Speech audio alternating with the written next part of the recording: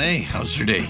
Today I'm going to talk to you about the object selection tool. Now, number one, if you got a busy photograph like I'm going to show you today, it might not get everything that you want it to get, but I'll show you how to do it.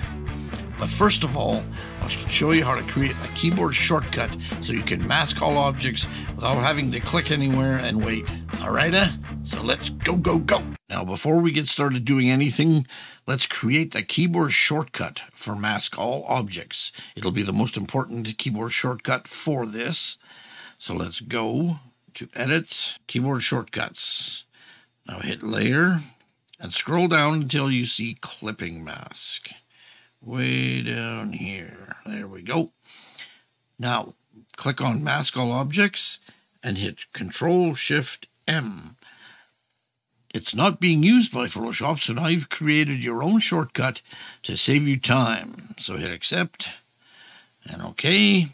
Now let's try it out. Control-Shift-M. And it automatically masks things out. But it might be a bit confusing by looking at the thumbnail of what they are. So do this. At the top one selected, add a curves and exaggerate it a bit. Now hold your Alt key down and drag curves down to every one of them. Now if you turn off the layer, you know exactly what it is it's got. There's the little squirrel, but as you can tell, the little squirrel is not all selected. So hold your control button down and click the mask. Now, let's zoom in and hit your quick mask. Make sure your brush is 100%, adjust it a bit, and color in the rest of the squirrel that you want. Take your time. It's not a race. But let's grab as much of the squirrel as we possibly can for this mask.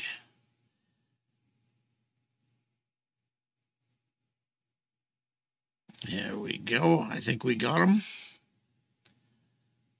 Now, undo the quick mask, and it looks like you've got them selected. If you need to select more, just hit Q and redo your mask. All right, now what we'll do, back to the mask, hit Shift Backspace, and fill it with your background color, which is white. And now you've added the full squirrel to the mask. Control-D to deselect. Control-0, zoom out. If you turn it off and on, now you got the whole squirrel that you want to alter. You can do that with any and all the masks. Add and subtract to it. Also, with the curves adjustment layer on each one of the masks, you can individually alter every one of the masks. So far, this is pretty cool stuff for object selection tool. But first, let's take a quick break to let our eyes adjust a bit. Please like and subscribe and ring my bell for all future videos. It's free and it really helps. Thanks, guys. Okay, now in here I've found that object 4, 2, and 1 are all the bench. But I don't want 3 individual masks. So what you can do, hold down the control button and click the mask.